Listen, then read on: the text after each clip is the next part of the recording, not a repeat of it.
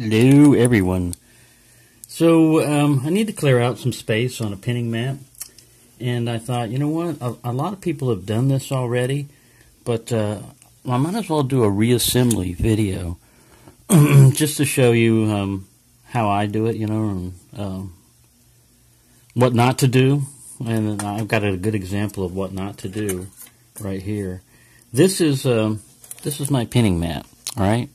And you should not have a bunch of other springs and a bunch of other parts. You should really only have what belongs to the lock you're working on the mat, you know. So you should have all your little parts there. And if you don't have a mat, then just clear off a space in your cluttered area like I've got right here. You know, I leave these things lying around just so they're easy to get to, but they're also easy to lose and easy to get confused. You really do need to get more organized. So that's one of the things, is make sure your area is organized. And if you've got a big mat, like I see a lot of people have those Sparrows mats, those really help out because a lot of times you'll drop a pin and it won't land on the mat. And if it's on something smooth like this, it'll start rolling. Also pay attention to your floor down below where you're working at, because that's where the pins are going to drop. And if you've got tile or concrete, good luck finding those things, man. They haul ass and disappear under every little crevice and nook and cranny that they can find.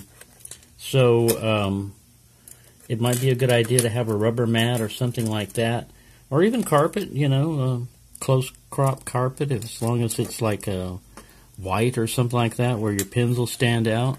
If you got steel pins, you can use a magnet. It works well on springs also. I just tie like this little magnet right here. It's a super duper magnet.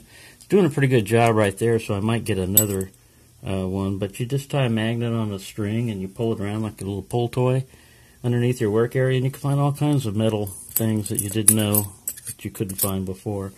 But anyways, you get all your stuff organized, and hopefully when you disassembled your lock before, you put your pins in the order of what you're doing. And if you don't have one of these little Huck lock disassembly kits, they really come in handy. I use them all the time. Every time that I disassemble a lock, I usually use at least one item out of there, you know. But then what I do is I get the key and I put it in the lock.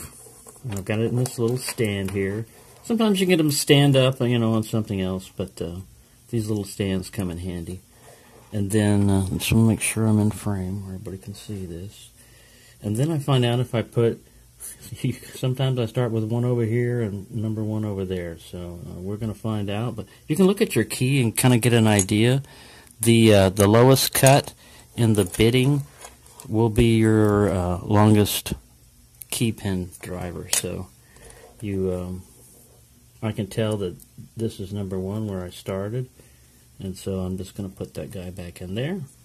And if you've got it correct, the pin will be flush with the core there. It won't be sticking up too high, nor will it be sticking too low. If it's sticking too low, that is also a problem, because you want it smooth.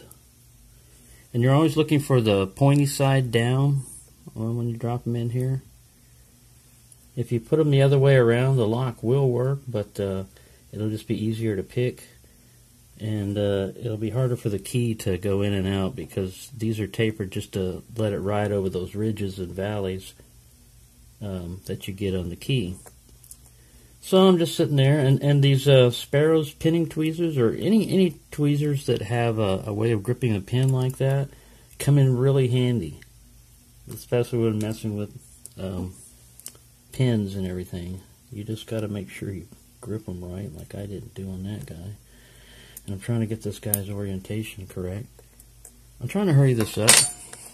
Alright, so we've got that set up. We've got this one set up, and I want to pull this guy up here where you can see him. Let's see if we can get him to focus. Right, so you see how everyone is flush and smooth. Sometimes your key won't be all the way in the lock, and they'll be sticking up a little bit. Just make sure it's flush when you're checking this. But if you took the pins out before, you'll be able to tell which ones are, that you messed up. One will be too high or too low. But that's good. You can also feel it, with your thumb or your finger. And if it feels, you're going to still feel the cuts, of the holes. But also, I hold my finger on the top of this when I'm pulling the key out, because sometimes they can just bounce them right out, And then you can also, this is another way, once you've gutted it, you can also tell how deep, how much you've got to pick. And these have got a lot of room here. You don't really have any overset traps, but you've got a lot of room there to push pins up. So all these pins are definitely going to have to be picked on this lock, as I already know. Alright, so you have your Bible over here. You just want to go ahead and make sure you put all your springs back in. This is the one time when I I lost one of the springs. Now see this? See how this kind of slides around? I don't know if you can. Sorry, I was out of frame. But see how this? I go to pick it up. If I pick it up like this, I can get it. But if I try to grab it, the diameter of this is so small. The spring is so small that you actually need like the other tweezers that you get in with that little Huck set. And it's just a standard set of tweezers. And you just go ahead and populate each one of your little Bibles in here. If you had a 5-pin lock, this is a good time when the core is marked to let you know where pin number 1 is. But if you only had a 5-pin lock, you would not put a spring back there in that last hole. So that's where it gets really important, to when you got 6 pins, you don't have to worry. You just make sure every one of them's got a spring. Now these are padlock springs. They're a little bit smaller. Whoa, that one bounced. They're a little bit smaller than the quick set and Schlage type of springs. And I lost one. I can't find it, and I didn't take my magnet off and go look for them, which would be a good way to find it because these are steel springs. I've got a lot of extra springs lying around, so I'm just going to throw one that's a little bit bigger, but it should work. And I looked on eBay, and the guy's selling a package of 144 springs for $12 delivered. I don't know. That seems like a lot, and I've got a lot of springs lying around. Now this spring right here is from a Bic lighter, and normally you'd throw that away. The flint is also useful in that if you ever use a Zippo lighter, you can take the flint out of that and break it down and use it. But there we go. We got all the springs in there, and you can look through if you've got these inspection holes just to make sure, that you've got them all in there. So the next part is you get your follower, which this guy's too big. And this one's just right. And a lot of people will sit there and they'll put their follower in. And you got to watch that you're not mangling springs when you do that. And we'll populate like pin 5 and 6. So that's one time when if you've got a sequence you want on your particular pins. If they're all standard drivers, it doesn't matter, but in this case, the last 2 are spools, so we're just going to go ahead and put a spool in slot 5. And I push forward. What I'm doing is I'm holding the back of the follower with my hand here. And on some of these, especially when you start getting exotic and putting stuff in here, this can be pretty challenging, getting these springs in here and the follower to cooperate. But this is, again, another one of those where the preformed heads really work well. I close them together and mash down and bring the follower forward. All right, so we've got the back of the lock populated, chambers number 6 and 5. So we just push the follower all the way through. Just keep in mind if you've got one of these that has a cutout that don't rotate it, to the right if you're using this guy as a lip, which I am. And you just go back, and you got to be careful because you can start counting 1, 2, 3, and when you see 4, you don't want to go much beyond that because you'll get the other spring, the other one that you've already pinned up, and chamber number 5 will pop up. So now you grab your next victim, which in this case these are all standard, so I'm just going to put it back together the way I got it. I'm not going to beef it up or anything right now, mainly because I need my surface, and this is not the fastest reassembly in the world, but you know, you're not getting, as long as you're not a locksmith and you're getting paid by the hour and stuff, I don't know. You're doing this for fun, as long as you get it done. Believe me, if you can mess this up, I've done it. I have skip chambers. I've forgotten springs. I've forgotten drivers. Just all kinds of things, and it makes for a really interesting trying to recover. And see, somebody jumped up here. Yeah, see, slot number 3 was trying to get away with not being populated. Ooh, you know what? Now I think I've... See, I told you I was going to demonstrate what not to do also. And in this case, I think I have... I know I had 6 drivers pins over here. And I was putting them in.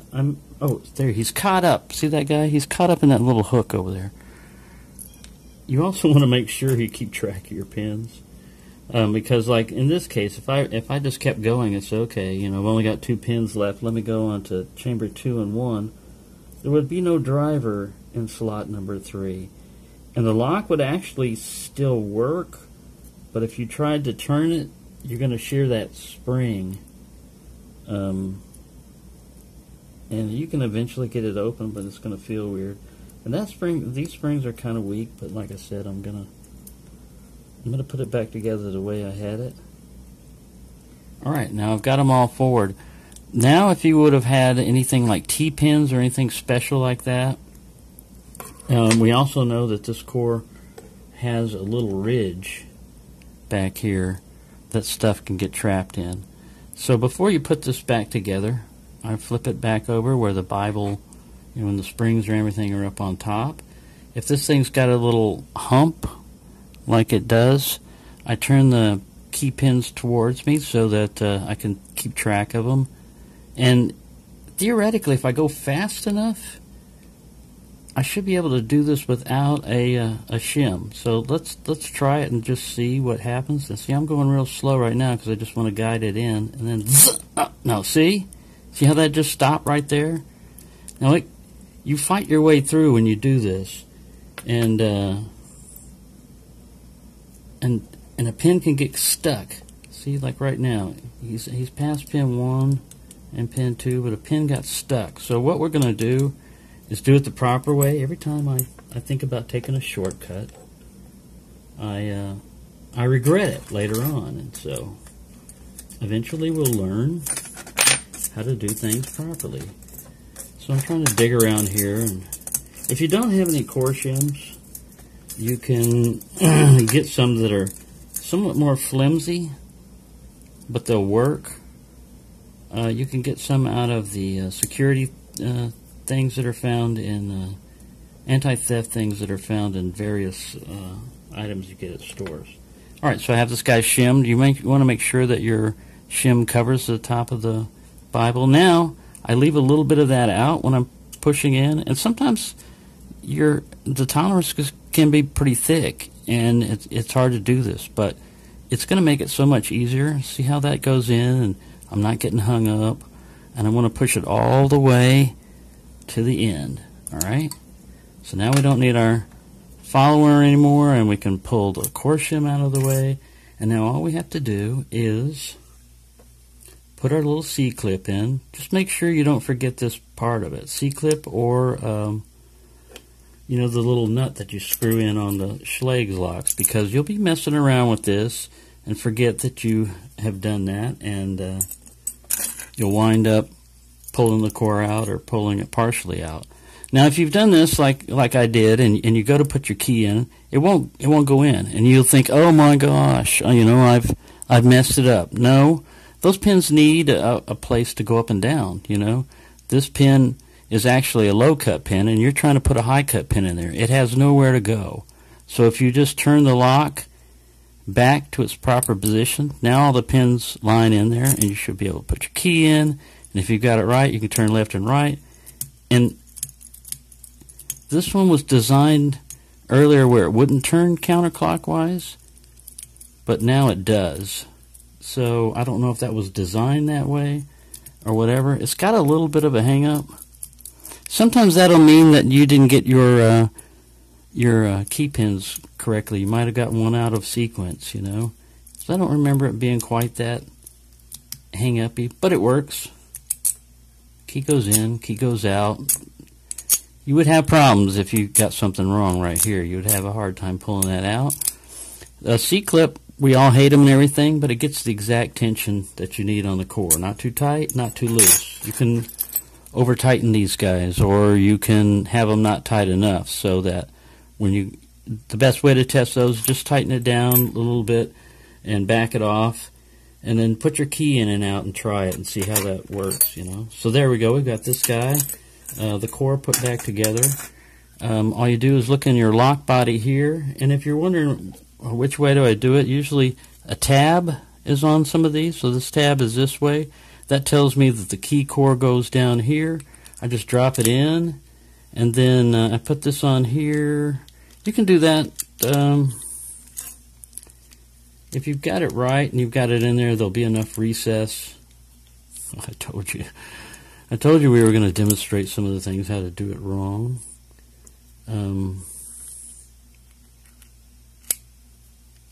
There. It's strange. It looks like that thing should go down a lot further for this tab to hit it. Sorry, I've never put this guy back together. See, when it sits there like that, it's perfectly fine. But we've got to have the core in there. And this is the front. Maybe he goes that way.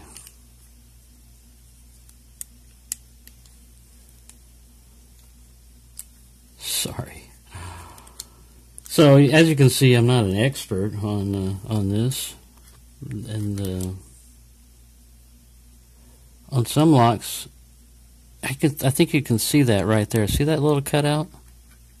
That's where the core has to go. And now I have enough recess that I should be able to put this guy in there and push him down, but I'm encountering difficulties. And what's strange is I know it came out without any banging, so I shouldn't use a hammer. Look how well it works without a core in it. All right. Right. You've got to go in like that.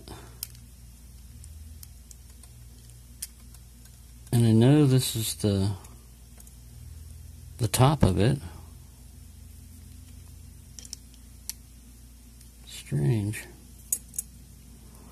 Look at me, I'm at 18 minutes. So I better stop this one right now and try to figure that out, because I didn't know it was going to be this long of a video. I'm sorry.